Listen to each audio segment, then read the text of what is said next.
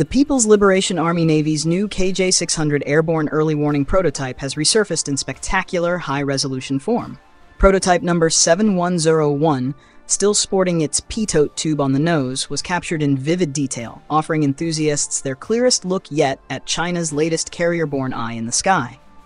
From afar, its silhouette might evoke memories of the Grumman E-2 Hawkeye series, but a closer inspection reveals a distinct design philosophy.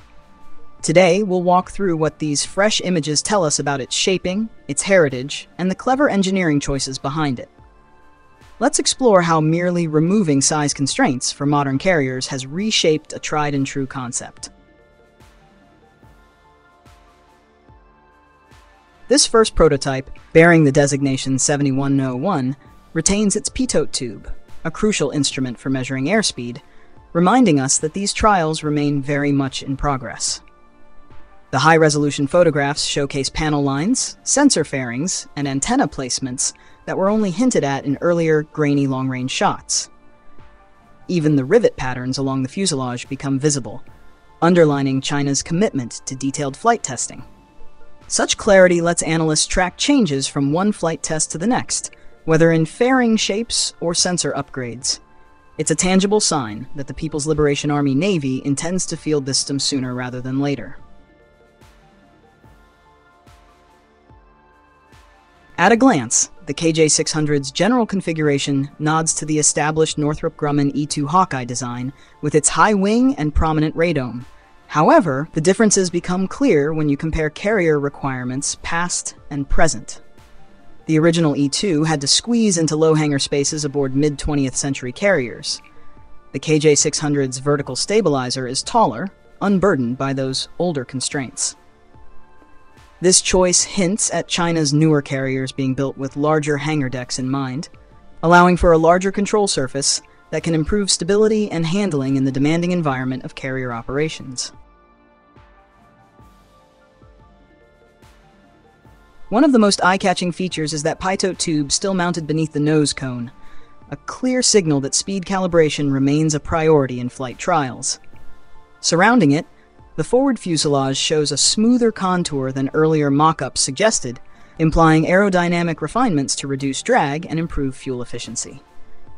On either side, small sensor fairings blend into the skin, hinting at autopilot redundancies and environmental sensing arrays. These subtle but critical elements speak to a rigorous testing program designed to nail down flight characteristics before any mass production begins.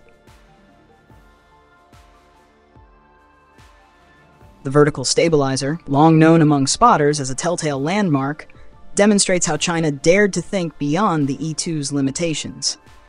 By not having to fit a low-clearance hangar, engineers elevated its height to boost yaw control, a boon in tight deck operations when crosswinds swirl around a carrier.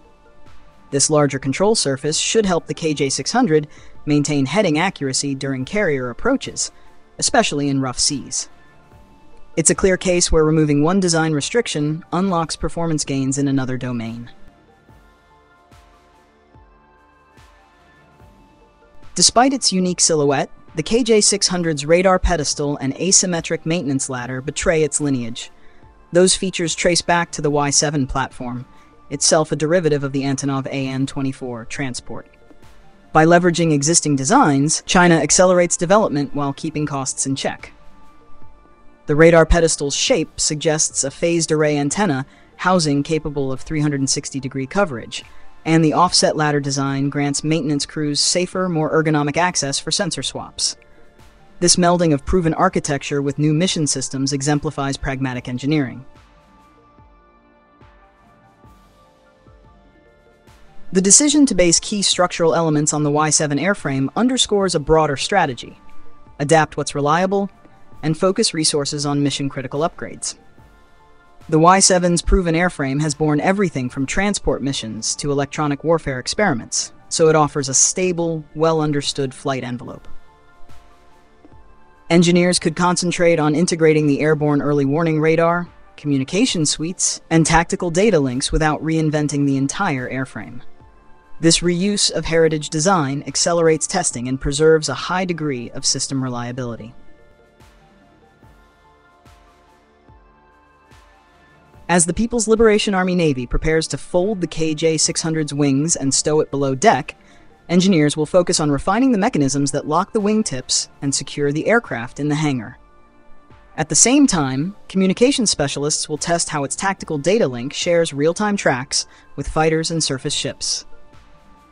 These coordination drills are essential to ensure that warning information flows seamlessly from the radar arrays to combat commanders.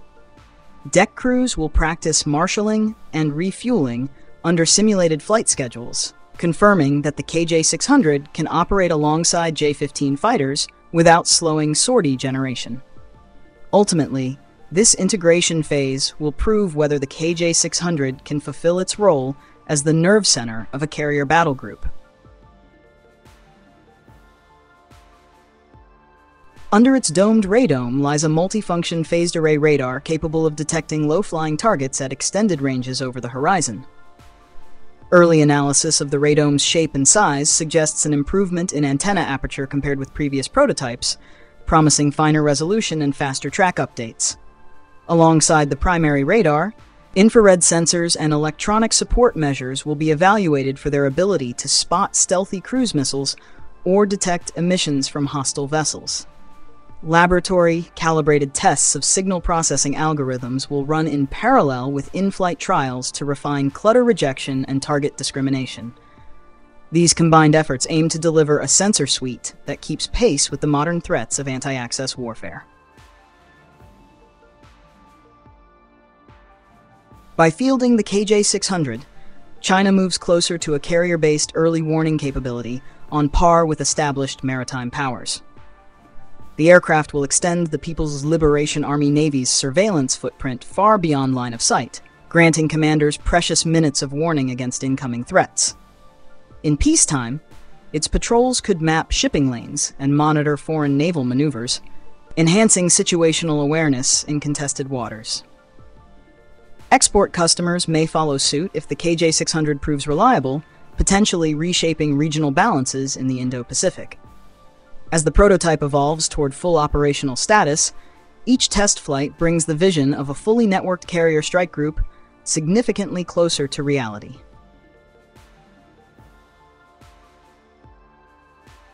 With Prototype 7101's clear images now circulating, expectations are rising for carrier deck trials before the end of the year.